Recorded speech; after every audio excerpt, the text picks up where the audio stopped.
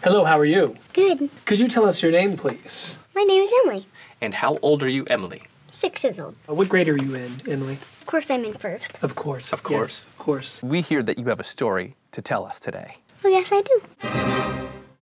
Once upon a time, there was a horse, but it wasn't an ordinary horse.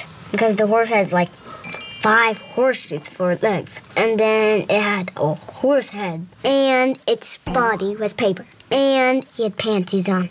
And its name was Munkya. Munkya. Did I say that right? Kind of like a monkey. Did I say it like a monkey? Or you mean, it sounds kind of like a monkey. La Munkya. Okay, got right. you, got you. Here we Funny. go. Very funny. So he's walking, and he tripped over a stone. But the stone was in the air.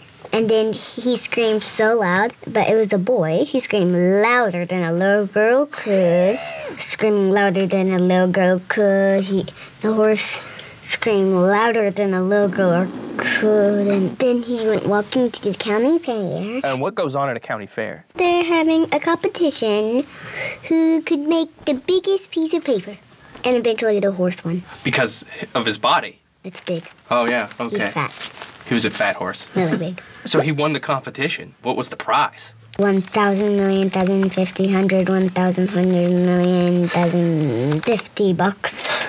And so the horse didn't know what to do with it because he was just a horse, so he ate all the money.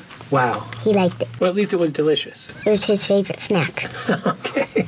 So the mayor said, bad horsey, bad horsey, bad horsey. And then they put him in jail. 100 years. And so, when the horse went to jail, the horse ate all the bars. So there was little tiny crumbs on the floor. Did anybody try and stop him? Just a few spy cameras went beep. A few spy cameras went beep. And then many turtles on webs went down. They went, and screamed. That meant charge. So they took spitballs, they put them in hats, and then they spitted him.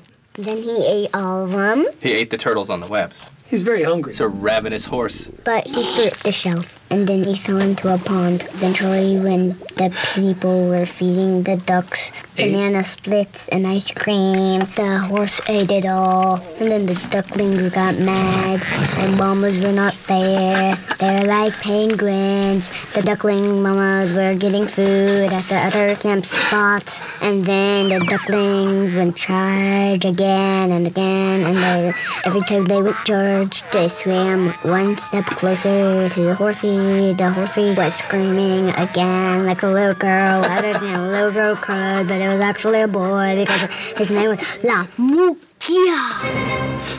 That's one of the greatest things I've ever heard in my whole life. That's amazing. Thank you for telling your story. It was really, really, really good. And detailed. Very detailed. Thanks.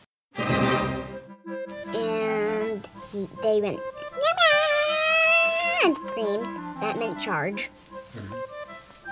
Charge. Yeah.